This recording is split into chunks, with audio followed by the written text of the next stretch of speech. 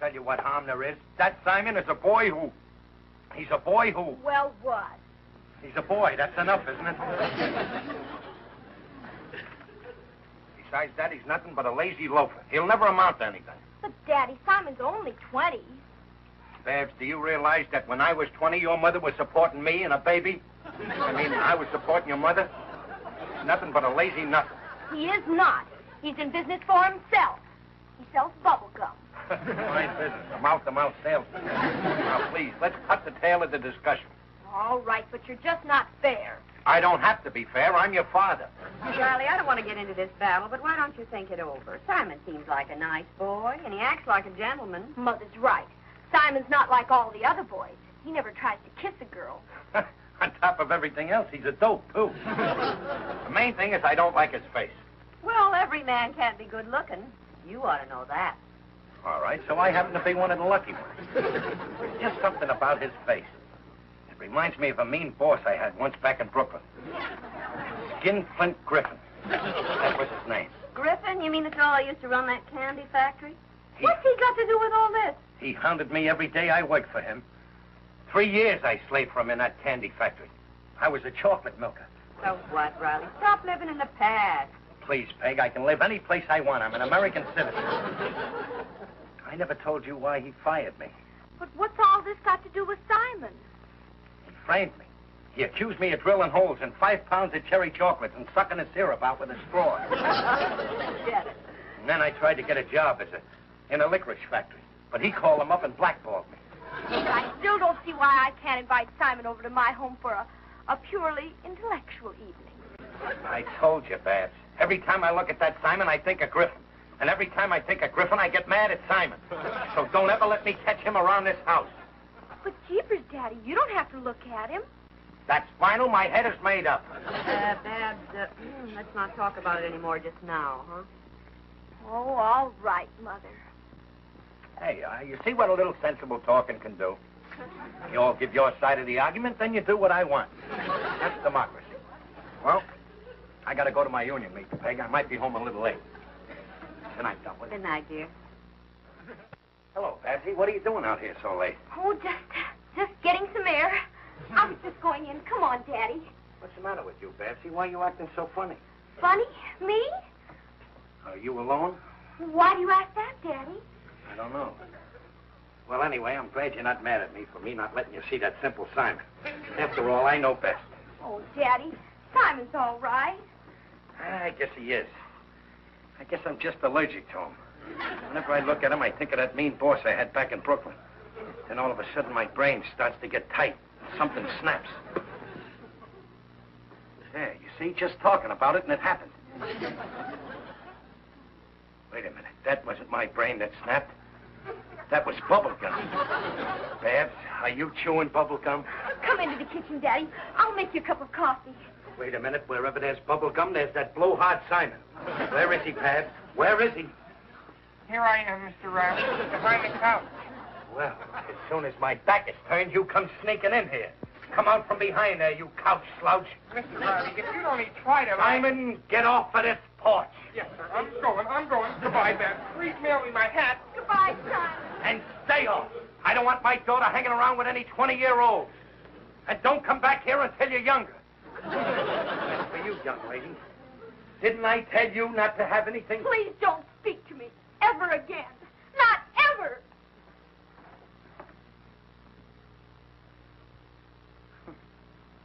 I wonder what could have brought that on. I ought to go in there and give her a good piece of my mind.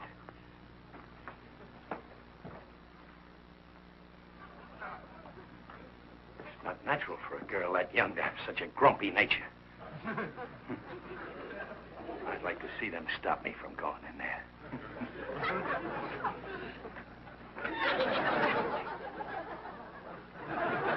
Just a good thing it's not cold out here tonight, that's all. Juvenile adolescence.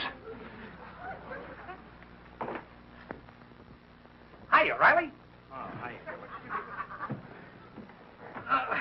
Was just out in the backyard getting these here logs for my fireplace. Eucalyptus logs. They don't burn nearly as good as oak. I know, but I ain't got no choice. All you got in your backyard is eucalyptus. My logs. You certainly got a nerve helping yourself to my logs. Relax, Riley. We're next door neighbors, ain't we? You ain't going to begrudge me making a little fire with your wood. I don't begrudge you smelling my smoke. Oh, yeah, Chris, I was a little hasty. I apologize. Apologies acceptable. Next time, watch yourself. After all, it ain't everybody who come over and keep company with you when you're locked out of your own house. I am not locked out. I'm out here because I want to be. And I can go in there anytime I want to. And what'll you find? A couple of mad women. It ain't fair, Riley. You spend the best years of your life slaving for them. And in return, what do you get? Hatred. Oh, you don't know what you're talking about. My wife and daughter love me. Not after tonight. And I don't blame them. You should never have done what you just done. You mean throwing that Simon off this porch?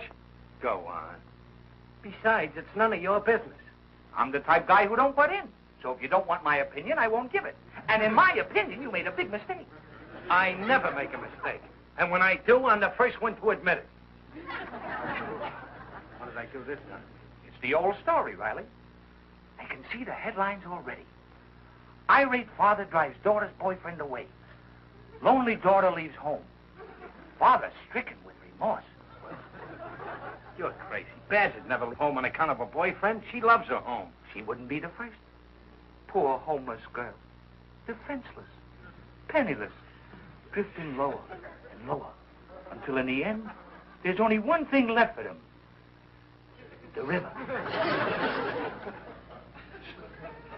You're nuts. There's no river in Los Angeles. So she'll take a bus to Mississippi. Oh, them poor love-sickening girls. They go down to the river to... They... Oh, Riley. I can't say it. Stop it, Gillis. I can't stand it. If only their fathers weren't so cruel to them. I knew a girl like that once. Alone. Desperate. Friendless. She got so she didn't even want to go on living. What happened? She married me. But not every girl can be so lucky. You got it all wrong, Gillis. I let Babs have boyfriends. It's just that Simon isn't good enough for my sweet Babs. Get smart, Riley. If you chase Simon away, that'll only drive the two of them closer together. Why don't you be diplomatic? You mean hit him? Why would he do that? He wears glasses. He must have cut my hand or something. I mean, kill him off with kindness. If you throw Babs and Simon together all the time, she'll see too much of him. She'll get sick of him. Hey, that's a great idea, Gillis. That's it. That Babs is going to see nothing but Simon, Simon, Simon. When I'm finished, that Babs will be Simonized. Why should he dislike Simon so? Sometimes I think...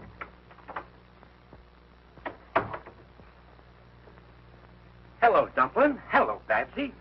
Where is that sweet darling Simon? Don't tell me he's gone. You know very well he's gone. You made him go. I made him go.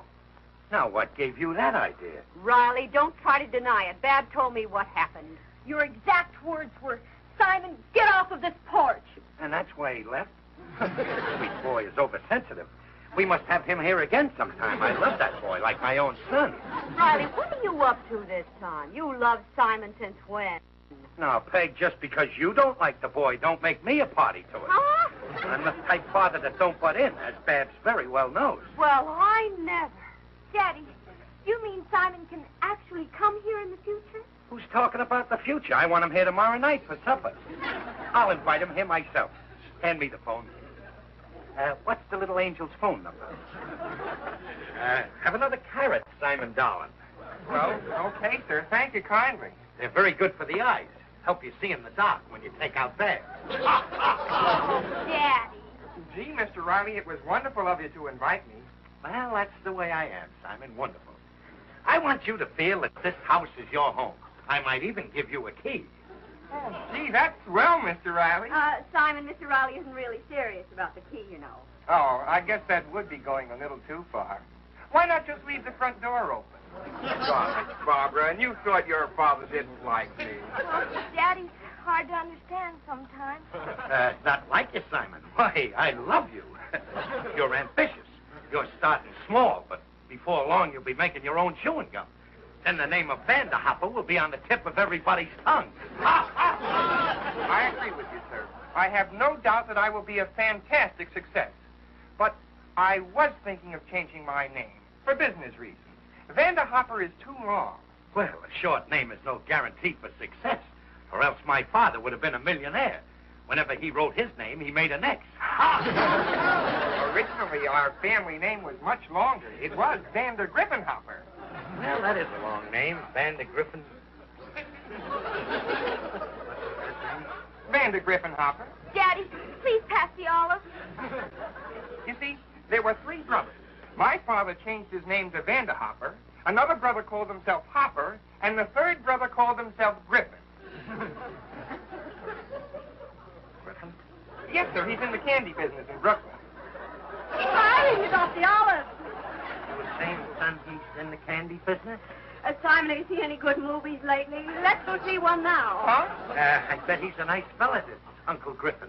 Oh, you'd love him. He tells the funniest stories. Once he discovered all the cherry chocolates in the place had holes drilled in them, and someone had sucked out the syrup. Simon, let's go to the movies right away. Before dinner, well, what's playing? You were saying someone sucked the syrup out? Did he tell you who? Oh, he said it was some big baboon that was working for him. My uncle said you could use this fellow as a blueprint if you wanted to build an idiot. Simon, get out of this house. Daddy, please. Mr. Riley, did I say... Simon, get out of this house. But why? You said you loved me. The honeymoon is over. Get out. I'm going. An hour after Riley threw Simon out, Babs slipped quietly out of the house, carrying a suitcase. Simon was waiting, breathless with excitement. Together, they rushed off into the darkness. And now, here they are. The man calm, yet with a certain light in his eye. The woman tormented by what she's about to do. Oh, Simon, I'm sorry I let you talk me into this. If Daddy finds out, he'll be furious. I don't care. I'm willing to take my chances, 'cause I love you. Simon, not so loud. Someone will hear you. Let the whole world hear me. I'll shout it at the top of my voice. I love you madly. What do we do now? We go in. See the sign? Come on, Barbara. Do you think he'll do it? Well, sure, he's going to get paid for it, isn't he? He's coming. Good evening, Judge. My name is Simon Vanderhopper. Well, a handsome young man, blushing young woman, and a little suitcase. I know what that means. Oh, no, you don't understand. We don't want to get married. You don't? Oh, but I thought, when I saw the suitcase... Oh, that's full of samples of our greeting cards and wedding announcements. We're selling. Here's my peddler's license. Well, but why do you come to me? Well, we thought since you marry so many couples... And they'd want to tell their friends about it, and we thought maybe you'd like to be our agent and take orders on commission. Well, I always like to make an extra buck. That is, help the young people along. Come right into the parlor. Thank you, Judge. But, Riley, you're so unreasonable. You can't just throw a boy out of the house like that. Quiet, please. We're playing this game for 10 cents. I move. Simply because you don't think he's good enough for your daughter. Your father threw me out like that, didn't he? He didn't think I was good enough for you, did he? But in the end, I married you anyway, so what does that prove? That proves that sometimes a father is right. I don't mean your father, I mean... I don't want to discuss it. Now, who can that be? Oh, good evening. Come in. Who is it, Peg? Your friend, Mr. Odell. Is I indeed? Digby Odell, friendly undertaker. Thank you, Calendar. Have a happy year. Thanks. You're looking fine. Very natural. Park the body digger. You got the right guy for it. It feels good to sit down. I've covered a lot of ground today. Aha. My move. I'm thinking of taking in a partner. Sometimes the load gets too heavy for one man to carry. Learn to relax during work, digger. Take a few minutes out. Stretch out someplace. Oh, I don't dare. You see, I have a nearsighted assistant. See what you mean. My move. Wait. Didn't you just move? Oh, Riley, that was a while back. Sorry, I guess I got some things on my head. What's troubling you, dear friend? Being a father's no cinch, Digger. I got trouble, and it'll never end. Oh, yes, it will. You can take my word for that. But I assure you, being a father is certainly a problem. Take my daughter. I don't know, somehow boys never call on her. They never come to our house. You'd think we had a skeleton in our closet. I don't have that kind of headache with my daughter. My move. Guess I'm a little off my game tonight. Babs has got plenty of boyfriends. I just don't want her to have them. Now she's sore at me. She's in her room, sulking right now. If Babs is in her room, then she must be twins, because I just saw her on the boulevard, walking with a young man. She's out with a man? What did he look like? I couldn't see him very clearly, but as they approached me, I heard him exclaim in a loud voice, "Barbara, I love you, madly," and cracked his knuckles with a loud pop. That wasn't his knuckles, that was bubble gum. She's out with that Simon, and I forbade her to do it. I don't blame you. This Simon is certainly no gentleman, letting Babs carry that heavy suitcase. That's just like him, letting Babs carry it. What is Babs doing out with a man in a suitcase? Figure they can't be. Hey, don't you get it, Riley? They're all open. My little Babs all open. That weasel Simon. Oh, I sympathize with you. The boy's a cad. He should have his ears boxed, to say the very least. I can't stand here doing nothing. Digger, I gotta do something about this. Hey, come here quick. Riley, what is it? What's the matter? What is it? Babs and elope, Dave Simon. What's he talking about? I warned you, Riley, but you wouldn't listen. When I get a hold of that Simon, I'll... Well, cheerio, I'd better be shoveling off. Listen, Riley, what's he talking about? Digger saw Babs in a suitcase. They were carrying Simon eloping. Babs eloping? Why, I don't believe it. Poor little Babs. I was trying to make her happy, and instead I made her get married. Well, we don't know that she's married, dear. Now, let's go look in her room. Hey, Riley, guess what? I went through Babs' room. She ain't there. She's gone. And the suitcase ain't there either. Oh, my heavens. Did she leave a note? No, but I found this. Let me see that. Peg, listen to this. To my bride-to-be. Today, my love, you'll be my wife and live within my heart. Together we will go through life, never more to part. 25 cents. I know it. They're getting married. This proves it. Babs married? No, I'm just not going to believe it. Poor little Babs. Poor little Babs. There's one of her little bobby pins. And the thing said this morning, her little head was in it. Now it's empty. Listen, Riley, if Babs did do this, you drove her to it. You're to blame. Peg, I was only trying to protect her. I warned you, Riley, and you wouldn't listen. You know, it's just normal for a girl to have cute boyfriends. It's human nature. That's what I was trying to protect her from, Peg. Human nature. I'm a failure as a father. I'll get it. That's probably them calling from Niagara Falls. If that Simon tries to reverse the charges, I'll... Hello? Is Simon Vanderhopper there? No, but I wish he was. Well, the girl that was with him left this phone number. Who is this? Mr. Perrin. Who? Tell him Mr. Perrin, the Justice of the Peace. The Justice of the Peace? Yes, they left their license here. They left their license. They'll need it. Tell them to pick it up. Goodbye. Hello? That was the Justice of the Peace. They left their marriage license there. Riley, our little girl getting married. Congratulations. See all your troubles belittled. Congratulations, nothing. I'm tearing that license up. I'm taking that Simon out and having him a no. No, let's be calm about this. We'll talk to them first. And we'll talk to Simon's parents. Shh. I hear someone coming up to walk. Maybe it's them. Oh, I hope so. Quiet now, Peg. Just let me handle this Simon. I will absolutely tear his head off. Riley, I said you didn't hit him now. You promised me. Now, wait a minute, Peg. Just let me give him one little punch in the nose. After all, he's my son-in-law. No, it's better if we discuss this thing quietly. And, Mr. Gillis, you better go. Yeah, I'll listen for my house, huh? Quiet, Peg.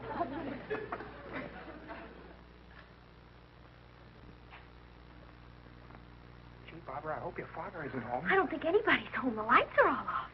Let's see, where's the light? Oh. Daddy!